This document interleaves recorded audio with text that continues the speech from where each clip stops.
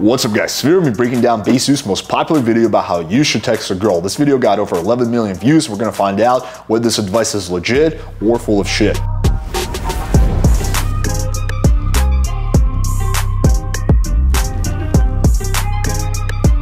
Alright, so the name of the video is This is how a girl wants you to text her, how to flirt with a girl over text, and this got over 11 million views in 5 years. Now, I'm going to be honest, I have a little bit of a bias because I have had Besu on this podcast, but for this video, I'm going to completely take that aside and try to be as objective as possible in evaluating his advice. So let's get into it. You're texting a girl, she stops replying, and you start thinking, shit, what did I do wrong?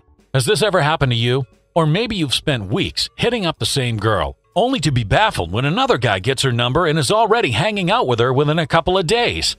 Texting's hard. This is good. He's hitting on all of people's pain points. I think this is something that pretty much every guy has experienced multiple times in his life. All fucked up the texting before. Maybe you said something you shouldn't have and then immediately realized you just fucked up. Maybe you didn't know what to say or how to steer the conversation the way you wanted it to go. So today, I'm here to teach you 5 do's and 5 don'ts when texting girls. These are really simple things you can remember, or write them down if you need to, but they'll improve your text game significantly. Okay, here we go. Do. Text pretty quickly after getting a girl's number. You never want to wait more than, say, a maximum of like 2 days between getting a number and texting the girl. This is correct. I agree with that. You don't want to wait too long. I think guys often try to play too cool, right, and the girl forgets about who they are. I typically text the girl the same day, kind of like how he says, usually same day. Yeah, like 1 day at most, but you think even 2 days is too long. I would say text her either the same day or the next day. You do it the same day. This lets you keep up the momentum that you've already had and ensures that she doesn't lose interest or forget about you. Don't send cheesy emojis, smileys, LOLs, or anything like that. It'll ruin any good impression she already has of you. That is correct. I don't think it's exactly because it ruins any good impression she has of you. I think it takes more than that to ruin her impression of you. It just comes off feminine, right? And again, sexual polarity is what attractive. Women like men who are masculine, men like women who are feminine. And so when using a lot of LOLs or cheesy emojis and smiles, it makes you look feminine, which lowers your attractiveness again because it lowers your sexual polarity. As a rule of thumb, if someone else were to read your text and think you were a girl, you're probably using too many fucking emojis, okay? That is true. Yes, that is a good little litmus test. If someone was reading this conversation without knowing who you were and who the girl was, would they think you were the girl? Would they think the girl was the girl, right? That's a really interesting litmus test you can use. Do. Use emojis, but sparingly. Now, you don't need to stop using them altogether. You just don't want to overdo it. Or send really feminine kissy face ones all the time. Check out my other video on the best emojis to use and when to do it.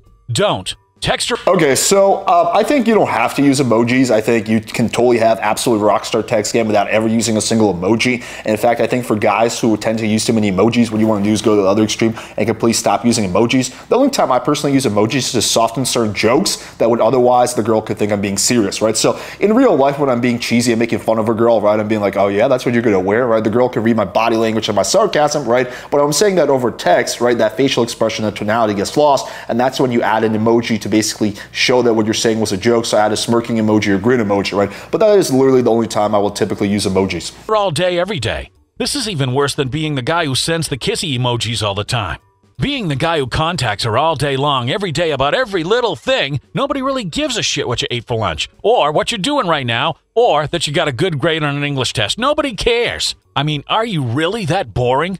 Of course. That is true. It shows that you don't have much going on, you don't have much of a life, and you're kind of low value and needy because a high value guy doesn't have time to sit around and text this girl all day because he has 20 other girls that he's texting as well. He's fucking girls, right? He doesn't have enough time to just sit there like, hey, how are you doing? How's your day going? Doesn't mean you can't actually be interacting with a girl throughout the day if something comes up and you're having an interesting conversation. Like I'll text with my girlfriend all the time, right? It doesn't make me gay or it doesn't make me feminine, right? But I'm not going to be like, hey, how are you? Hey, how are you doing? Just because we have a lot of interesting things going on, a lot of mutual interests. So it doesn't mean that you can be texting a girl throughout the day if you have an interesting conversation thread, but you shouldn't be doing like the constant check-in and being like, hey, how are you? Hey, I did this, hey, I did that. Any kind of low value needy type of text is a hard no. So you should text things that are cool and worthy of texting. You know, shit that makes her a little bit envious, a little bit curious.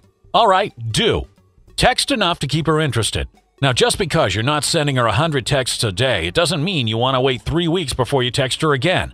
Momentum's a big thing in dating and relationships. If the momentum dies, the relationship or the potential relationship also dies. You need to text enough to keep her interested in you and thinking about you. If you wait too long, she'll stop caring. Don't. I think what you're trying to do, I'm going to rephrase that. I think he's got the right general idea, but I think what you want to do is get enough investment going from the girl, and then you set up the date, right? And if you set up the date like a week ahead of time because she's busy, right, you do want to do a little texting here and there, right, to keep the interaction warm. So if I set up the date for, I don't know, like let's say a week from now, right, I'm not going to just completely drop off and text her day off because then she's going to forget. I am going to text her throughout the week. So yes, you do want to do a little bit of pinging and texting here and there, right? So he's got the general idea, but the goal isn't to just like build up momentum over text over and over. It's to get enough momentum to get a date, right? And then close in real life. Be afraid to tease her. So now that you've nailed down when you should text her, you want to make sure your texts are actually useful. Don't be afraid to tease her or flirt with her. This is one time when emojis work well, so she knows you're just messing around. You should tease her about little things she does or says because it shows you don't put her on a pedestal and are confident enough to tease her when other guys just suck up to her. That is very true. I think teasing is very important. It's a huge part of my game. If you watch my infield and stuff like that, you see I'm constantly teasing the girl. I'm constantly trolling, fucking around. But at the same time, you also want to be serious from time to time. You don't want to just be trolling and fucking around the whole time. So yes, I think teasing is very good, and that is when emojis come in handy to show that you're not actually, insulting her, right? So he kind of hit on the point that I was trying to make earlier, which is that is the time you use emojis to basically show that what you're saying isn't actually meant to be an insult. Use texting as a way to set up dates. Don't forget what you're actually trying to do here. You're not looking for another text buddy. You're looking for a chick to go out with. Use texting as a way to set up plans. It's better than calling because it lets her reply when she's free. If you call and she doesn't answer, it already sets up the tone that you're the one who wants to go out with her. When the tone you really want is that you want to both go out with each other. Don't. That is true. That is the right frame to have. And yes, calling a girl out of the blue, especially nowadays in 2023, can quite often lead to the girl not picking up because she's nervous. She's like, oh my God, I'm not wearing the right outfit. I can't pick up the phone, right? She doesn't pick up. Then you enter negative compliance. The girl's like, oh shit, I wonder if he's mad that I didn't call him back, right? And there's this whole negative cycle. So yes, I think it is better if you are going to call the girl, at least tell her over text, be like, hey, let me call you for a few minutes, right? Get her to say, okay, sounds good. Then you call her. But typically you don't even need to do that. You can set up dates over text without having to call the girl. Always text her first. A lot of guys do this. They text the girl, the conversation goes for a while, the girl stops replying, then later the guy texts again and repeats the process over and over. Well, all that does is set the tone that you're a lot more into her than she's into you. Don't text her good morning in the mornings. It's unnecessary. It just makes you look clingy. That is true. There's no point in sending these dumbass good morning, good afternoon, good night texts. They're complete pointless, right? Everything you say should have a point. You're not just her text buddy. I think that he makes an interesting point, but basically the point is that you don't want to be chasing, right? Again, it's okay to chase a little bit, right? But you also want to pull back and let the girl chase you as well. So that means like you kind of push, and then sometimes you pull back a little bit. However, if the girl stops responding, it's been 2 days, don't be afraid to re-engage her, right? So I think it's important to add nuance to this point, right? Because you don't want guys to be like, oh shit, well, she didn't respond to my last text, so I'm just going to forget about her, waste a month or something like that, because interactions completely die. You can pull back for 2-3 days. If you don't hear from her, then you can re-engage again. It's okay. Be casual. You want your text to be casual and light. You don't want to bring up super complicated topics or heavy discussions or anything like that, because if the tone's too heavy, it'll just start pushing her away. 100% true. Again, I always talk about avoid religion, avoid politics, avoid all that heavy shit. I never talk about like traumatic events or anything like that unless the girl insists on bringing it up, in which case I won't shut her down completely, but I always want to keep the conversation light and fun-hearted. Those are the two words I always use. He says casual and light, basically the same thing. Text isn't the best way to do it because it's really easy for someone to ignore a text if they start feeling overwhelmed.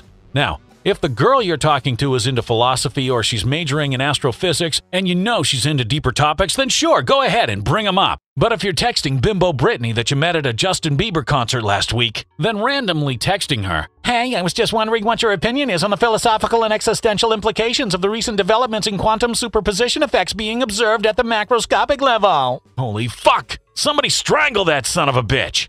She's not gonna have a goddamned idea what the fuck you're talking about. It's just gonna push her away. See, if you're talking to someone in person and they don't like a topic, it's really easy for you to just change it. But if you're texting and they don't like the topic, it's really easy for them to just ignore the text and make you look stupid. Don't talk too much. If you can't think of anything good to say, don't say anything. If you think it's a good time to end the conversation, end it. Don't be afraid to end a conversation.